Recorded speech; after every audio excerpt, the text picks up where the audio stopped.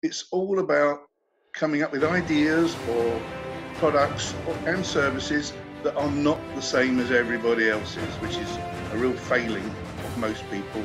A blue ocean shift is a very simple thing. It means that you move yourself, you move your team from the cutthroat market to a wide open new market. Everyone gets caught in the rat race. The rat race then takes over their lives, and then it's the survival of the fittest.